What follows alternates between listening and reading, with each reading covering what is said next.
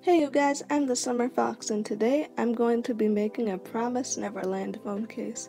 Today I'll be making an Emma case. So for this case I decided to take a couple of creative liberties.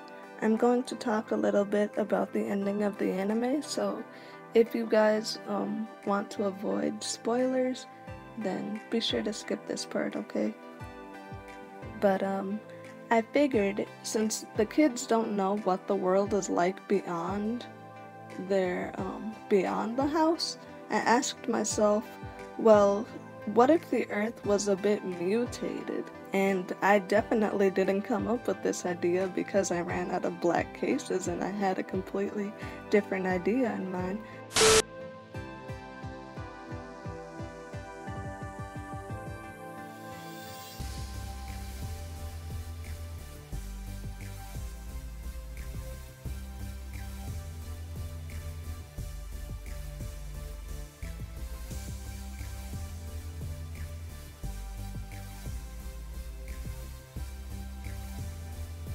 So you're just going to take some of this 𝙿𝚘𝚘𝚗𝚎𝚎 clay.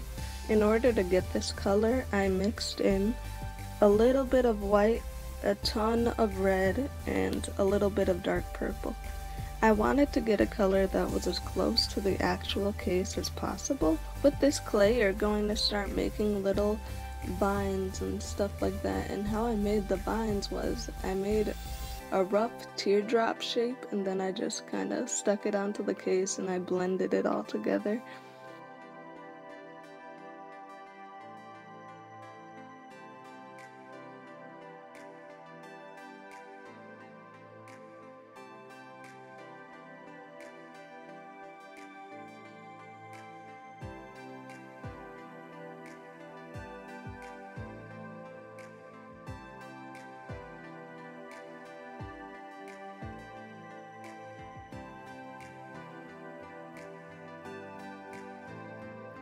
I took a tiny bit of that pinkish reddish clay and I just added a ton of white to it. So for the flower, I used some rose quartz clay by 𝙼𝚘𝚘𝚗𝚎. I sculpted that shape into a diamond. I did that several times until I got a full flower, and then I just stuck it to the top corner of the case. Then I just took some blue ice quartz clay, and then I made a teardrop shape.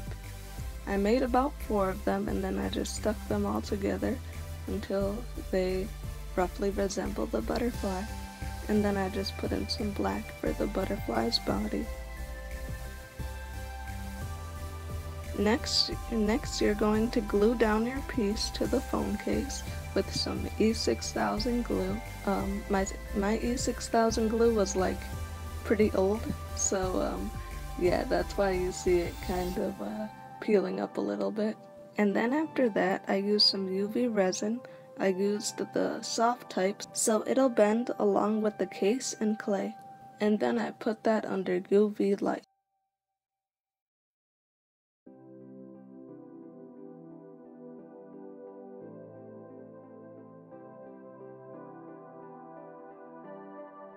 Next, I just took some Mod Podge and some extra fine glitter, and I mixed those two together, and then I just painted it on to the clay parts of the case, specifically just the vine areas.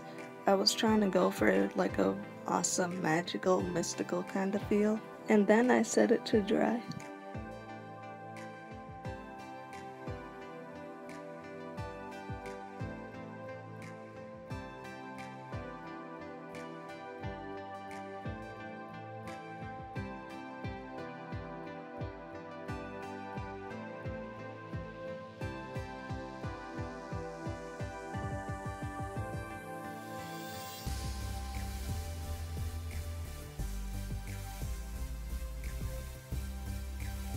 But anyway, you guys, that's it for this video. I really hope you guys enjoyed watching.